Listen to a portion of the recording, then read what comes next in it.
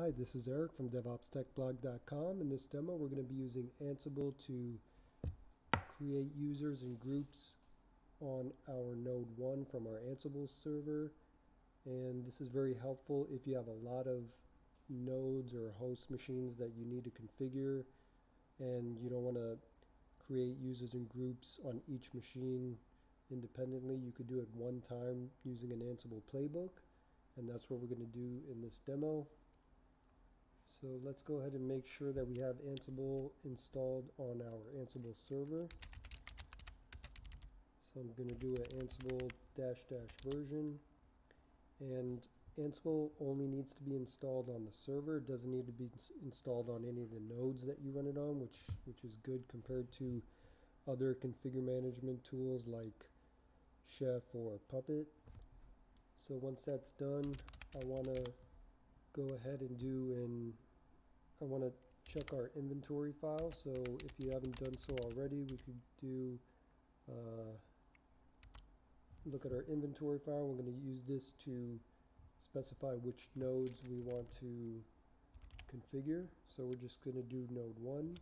But like I said, if you had hundreds or thousands of nodes, you would create an inventory file with all your nodes, and you would be able to use the playbook to create user groups on multiple machines at once.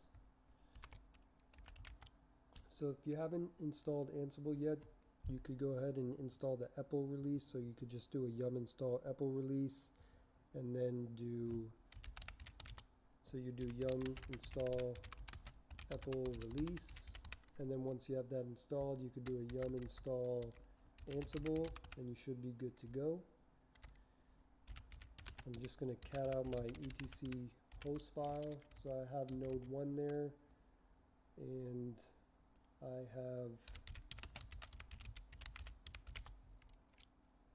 Ansible server in my etc host file with the IP address, so we can check to make sure that we can access host node 1 from our Ansible server.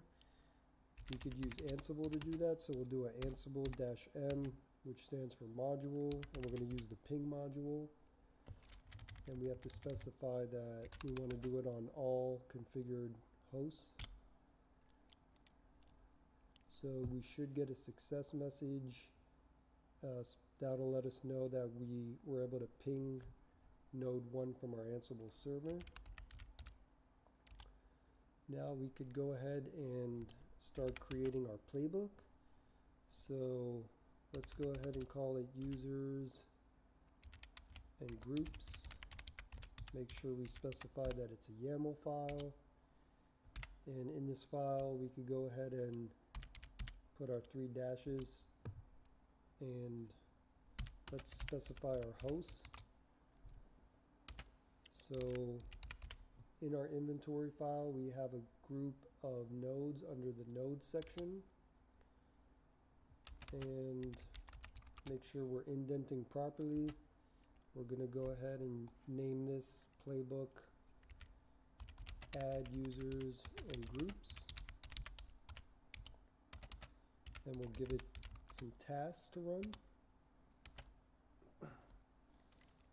Okay, so under tasks, we're going to create a list. So the first one is name, and the first thing we're going to do is add the group. So we're going to add multiple groups, and we're going to use the group module. And under group, we're going to give the name of the groups. So we're going to use a loop to specify the group and the group names. So the way to do that is the Jinja format, which is 2 brackets, item, and then close off the brackets, just like that. And the state, we want it to be present. And the way to loop through the groups is to specify the with items parameter, and then we put the names of the group. So we have a DevOps group, We have a networking group, developers, and engineers. So that's it for our groups. Now what we want to do is we want to run another task. So this one's going to be adding our first user, which is Lisa. Then we want to use the user module, and the name is Lisa. State is present. Then we want to specify the groups that we want Lisa to be in.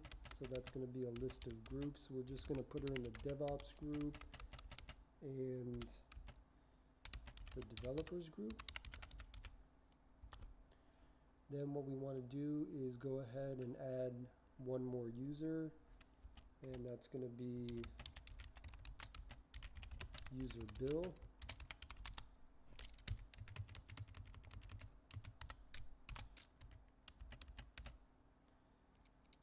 And specify the user module.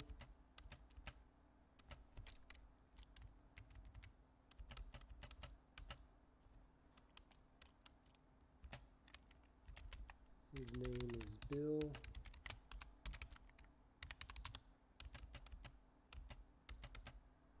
We want him to be present.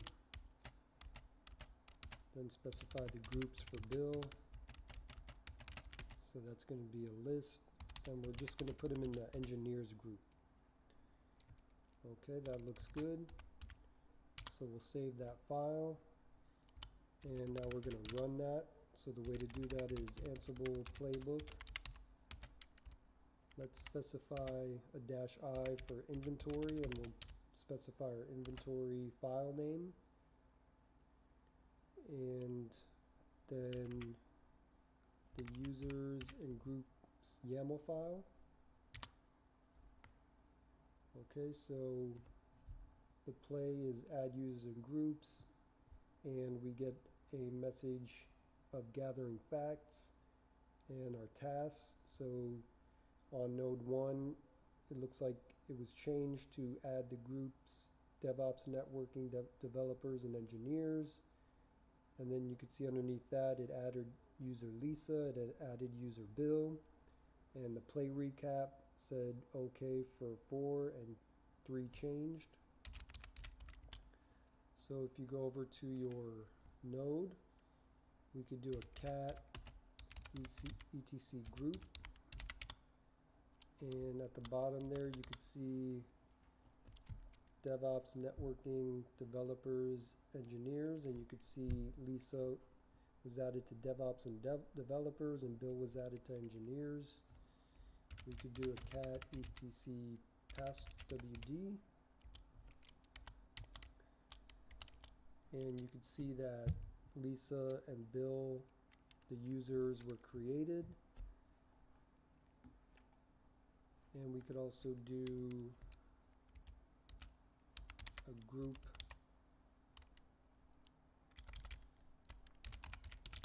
we could do a group mems-g devops-l, and that'll give us a list of users in that group. We could also do that for engineers. You could see Lisa and Bill's usernames are there. We can check the ID of Lisa, and that'll specify which groups she's in. You could do the same thing for Bill. And that is how you use the user and group modules for Ansible. Thank you for watching.